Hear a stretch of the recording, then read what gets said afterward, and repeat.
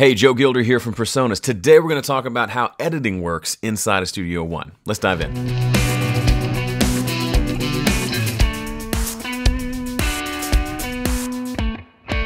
When I first started using Studio One, one of the biggest challenges for me was learning how to edit. I had come from Pro Tools and I had gotten very good at editing the Pro Tools way. And for a good while, I tried to make Studio One be Pro Tools. Now, I've talked about this in other videos. You can do things like open up the keyboard mapping scheme and set it to Pro Tools. So a lot of the same keyboard shortcuts that you know from Pro Tools will translate into Studio One. That was helpful for a season, but eventually I realized I need to try to use this software the way it was intended to be used. Because it's clearly, if I'm just trying to make it into Pro Tools, then I'm probably missing something, right? Because otherwise, why not just go use Pro Tools?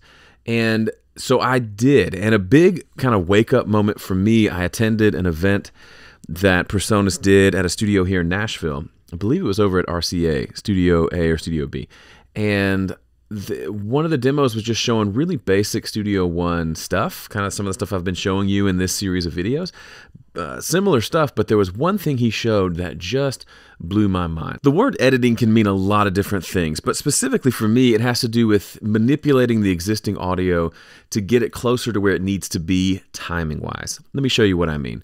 Here is a simple beat we're going to record a few measures to.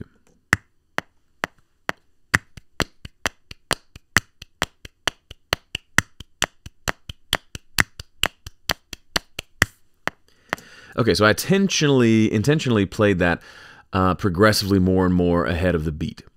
So if we look and we zoom in on, for example, this hit, we can see the white line here. That is the downbeat. That is the beat I was trying to play, and I came in early.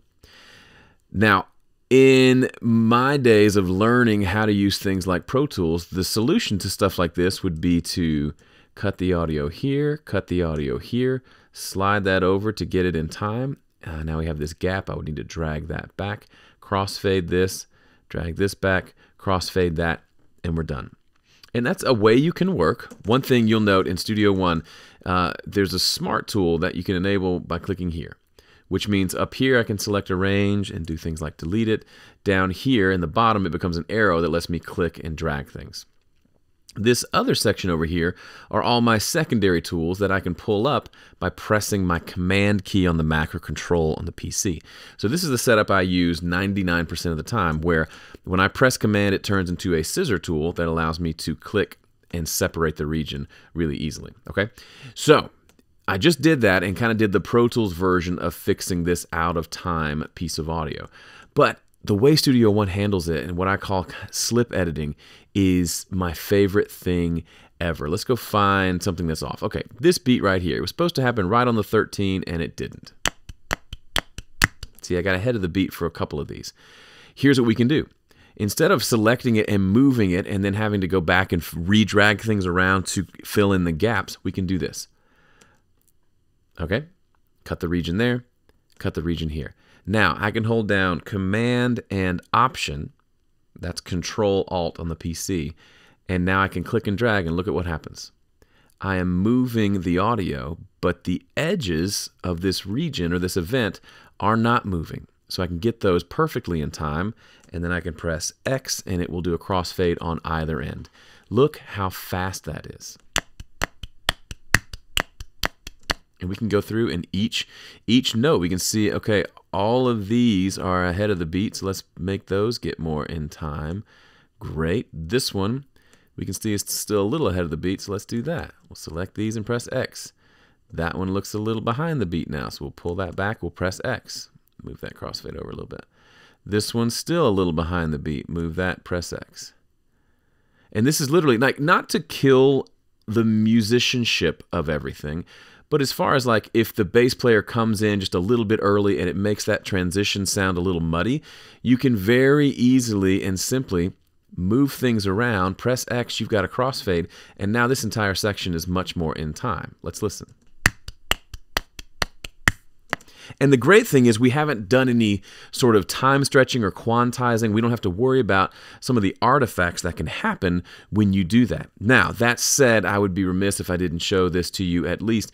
We can do quantizing on audio, and Studio One will go in, it'll analyze the audio, it'll find the transients, and then it will attempt to fix the timing. And sometimes that is just, it just works.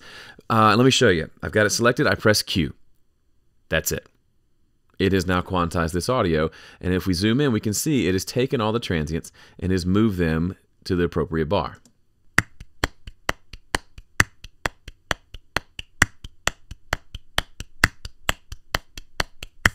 So what I just did, and took a few seconds to do, that you watch me do manually, we were able to do here by just pressing Q, and it automatically quantized. What you'll notice is it did not quantize every single note. It was just guessing. And honestly, I think it guessed right, because those in-between notes aren't nearly as important as the more accented beats that we have. And the way that it's doing this is through time-stretching algorithms, right? It is taking that audio, it's not editing it like I did, it's actually sliding and stretching the audio around. If we want, we can change our tool to this bend tool marker tool here, and we can grab these tools and we can move them around. These bend markers can now be moved. So it moves it forward, and it still sounds pretty good. You can go too far. If you stretch things too far, it starts to create artifacts. And technically, even the little bit of stretching we're doing here can technically create artifacts in the audio, because we're manipulating the audio. The first version that I showed you doesn't change the audio at all, because it's literally just moving and crossfading versus any time stretching. Neither is right nor wrong. I've used both in different scenarios. If it's something like this that's just a clap that's going to be a part of a much bigger mix with drums and everything else, I might say, you know what, this was pretty close.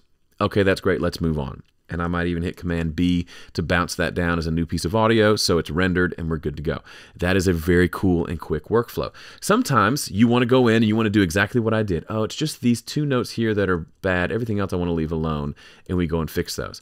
That's completely fine. You have both options, and in my opinion, both options are faster than other systems that I've used.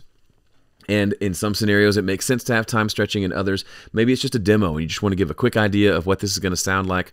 You're not that married to this particular clap track. You can just hit Q and be done with it and move on.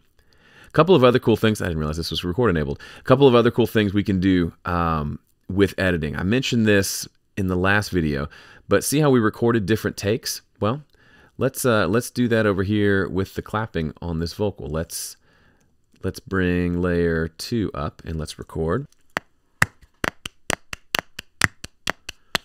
Okay, that was wonderful. Let's get another take of that. Let's try it on layer 3. We already had layers there. We're just selecting which one is active and record there.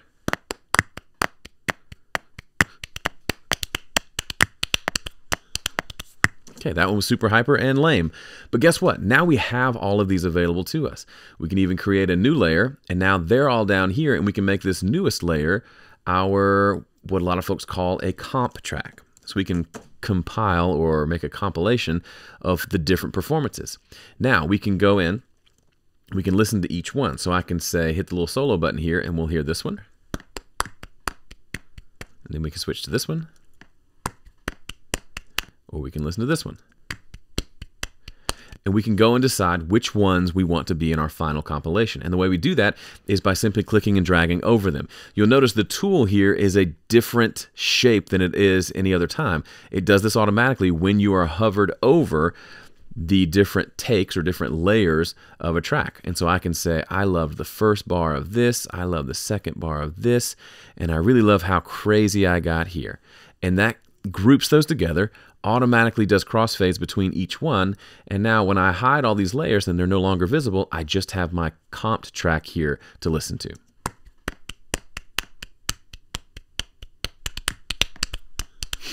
And it's just beautiful. A couple of other quick basic things to know and how editing works on audio in Studio One. First of all, you can increase or decrease the volume of the piece of audio by clicking and dragging on this little selector right here. You can go way loud and way farther down.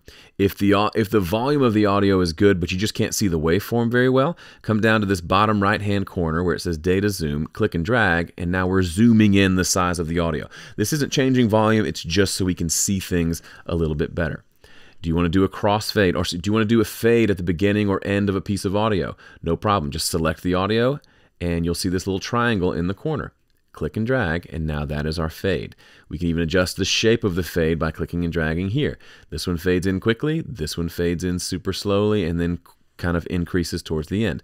We have all of those options available to us on every piece of audio inside of Studio One.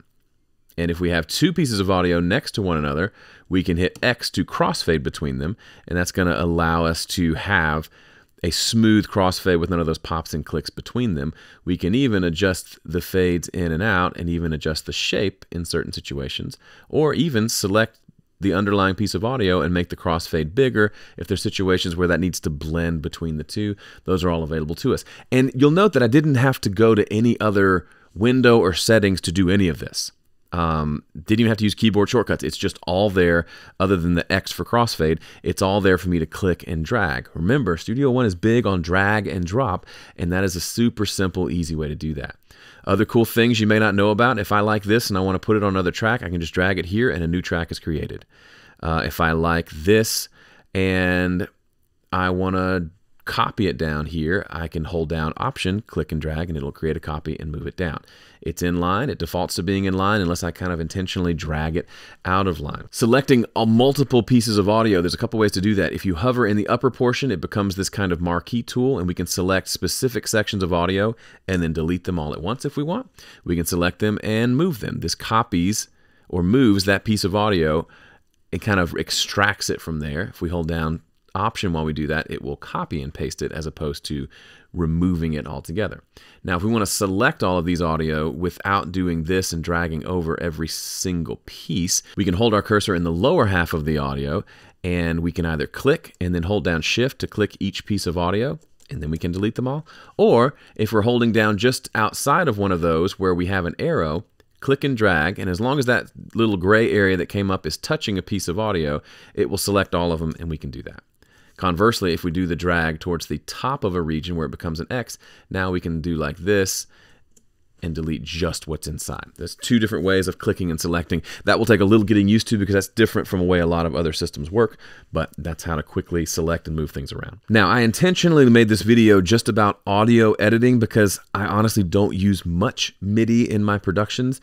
I like to just play the parts in audio, but watch some of Gregor's video. He uses tons of MIDI, and you can see all the different editing tools that you have available to you when working with MIDI. A lot of the similar tools as are available here, but this is one of the big things. That slip edit for me was a game changer, where I can go and remove the underlying audio without having to move the endpoints. If you do a lot of editing and pocketing and tightening up performances like that and you don't want to quantize, that is a lifesaver. Go try it right now. You're going to love it. As always, thank you so much for watching this video. Leave a comment if you have questions. Be sure to subscribe to our channels. We got lots more fun videos planned for you. Make sure you're subscribed so you don't miss a single one. And as always, thanks for watching.